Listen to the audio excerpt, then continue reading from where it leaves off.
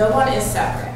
This collaborative that we have is phenomenal because earlier I said it takes a village to raise a child, and then I changed it. I said it takes a well-equipped village, and what the YMCA continues to do on the west side is to create this well-equipped village that's going to serve children and families all across the west side. So it's really a spectacular event this evening. I think this is going to be a great opportunity for teacher training, even parent training, and I'm so glad to be here. Tonight I got more of a practical blueprint of where we can go in coming together with them. And again, the collective impact of a lot of organizations with the same target in mind for who they want to help and how they want to see their efforts make a difference in a community.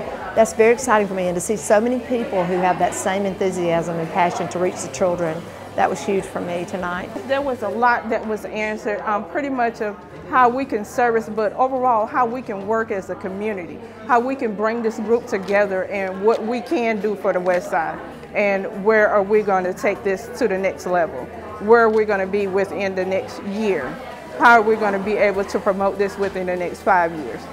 You know, this could be groundbreaking for Atlanta.